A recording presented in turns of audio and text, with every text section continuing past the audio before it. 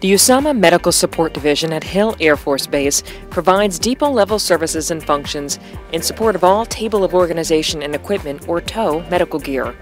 It's one of 3 depot-level medical maintenance divisions, including Tobyhanna Army Depot in Pennsylvania and Defense Distribution Depot, San Joaquin in California. This is the highest level of support.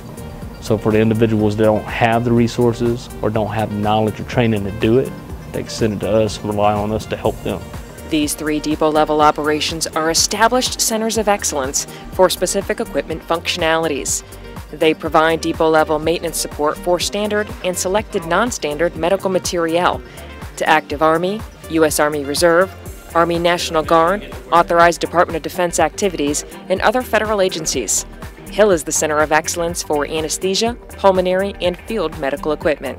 I think we got a phenomenal team. It's a rare experience. You get to be with DA civilians, you get to be with Army, you get to be with 2 different types of contractors.